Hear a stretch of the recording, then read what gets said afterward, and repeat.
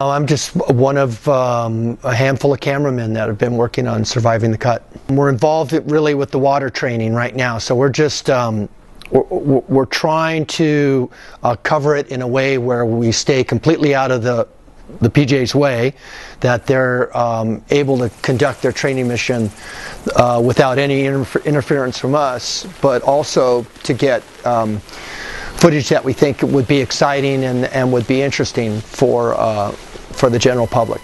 It's myself and Chris Uriarty jumped out and threw a litter out with us and swam over to the patients and hooked one up in a litter because she had back injuries or whatnot, so we want to take spinal precautions even though we're in the water. And we hoisted her out with the litter, or on the litter, and then hoisted another out on a strop.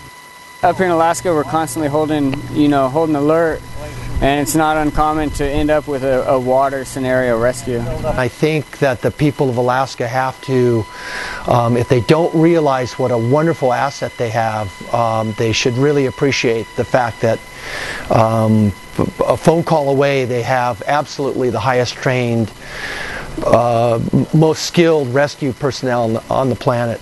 I think it's good. We're getting attention. And the helos and the crews there should get equal attention. I mean, everybody does the same amount of work, and yeah, it's good for Alaska. It's good for the PJs, and yeah, good for the Guard all around.